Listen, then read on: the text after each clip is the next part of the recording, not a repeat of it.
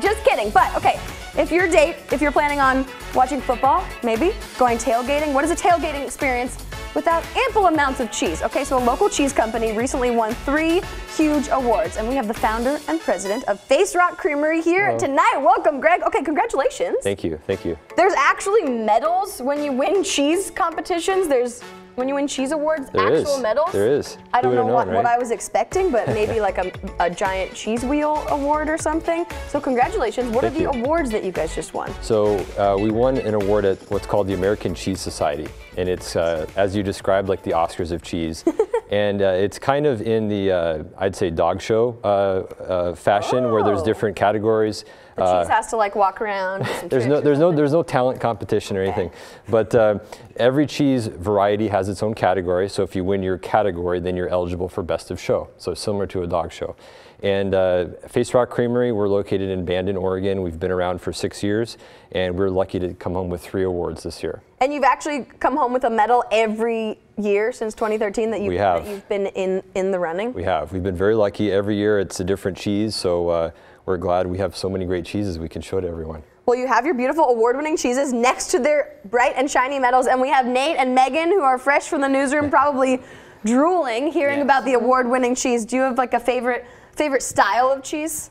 I love a good sharp cheddar. Ooh. Yeah, I'm not near as much of a connoisseur, so I'm pretty sure all these are going to blow my mind. I figured you were going to say you weren't picky. There's no vegetables on the table. No. Right? There's not like secret broccoli cheese or something? It's all authentic cheese. Wow, excellent. Okay, we had a vegan charcuterie segment last week, so we're so good. Okay, so what should we start with? I would start with the one on the left here. This is our 12-month aged cheddar, and this was a 3rd place winner this year. So all of our cheese comes from local dairies. Serve you guys some award-winning cheese. Yes. Look at this Feel free to try it. Welcome to my cheese party. Yeah, why not? So it's a natural white cheddar cheese. All of our cheese is made in Bandon in our facility. All the milk comes from local dairies near us in Bandon. And I love this cheese because it's very creamy. It has a really nice butter finish to it. I think a lot of cheddar sometimes can be a little bitter and sharp. This is really well balanced.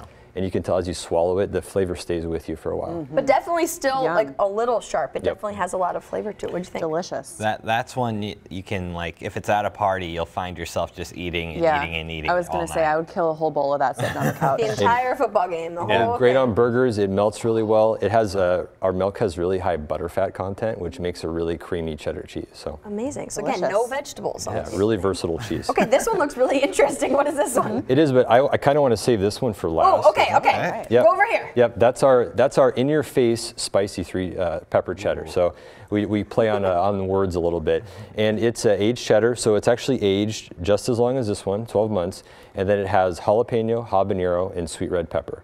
So I call it's kind of a medium spice. And what I like about it, you see a lot of pepper cheeses, but they're usually a jack. This is a cheddar, so the base cheese has a lot of flavor and balances out the pepper. So our cheese across the board is all about balance. We don't want it to be too much of any one thing.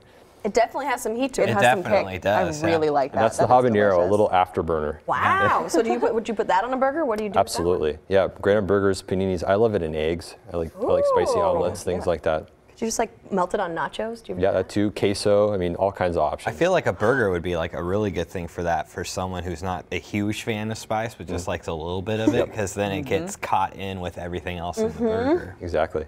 Maybe mac and cheese. Okay, now we have the grand winner. So this one I'm really proud of. It's a really unique cheese. It's our peppercorn cloth-bound cheddar.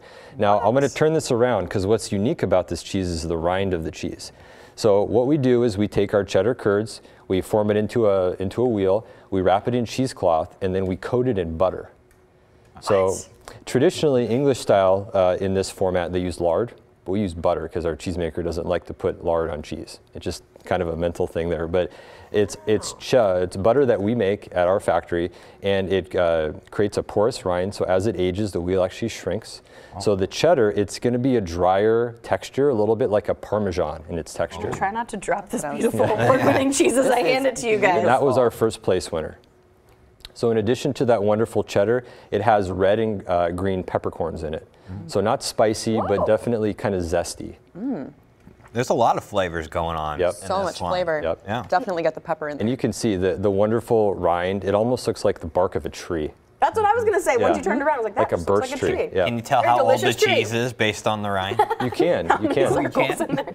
So that rind, it looks way different, say 6 months before it's ready. So as it ages, the rind turns different colors, and you have to flip it and brush it and really take care of it. That's called affinage as you're aging the cheese. So. Now, before we run out of Take time, people can, of another course, piece of find Face Rock Creamery's cheese at lots of grocery stores, but then you guys are going to be at Feast, Portland. in a Yes, couple we are. weeks, True, Yes. right? Yeah, we're going to be at Feast, and we have October is Oregon Cheese Month, so you'll find man. wonderful, great Oregon cheeses all throughout the city. So lots of great events coming up. Amazing. Well, congratulations again. Do you have a favorite? That last one. That last one was Yeah. incredible. So good. They were all so good. Okay, now.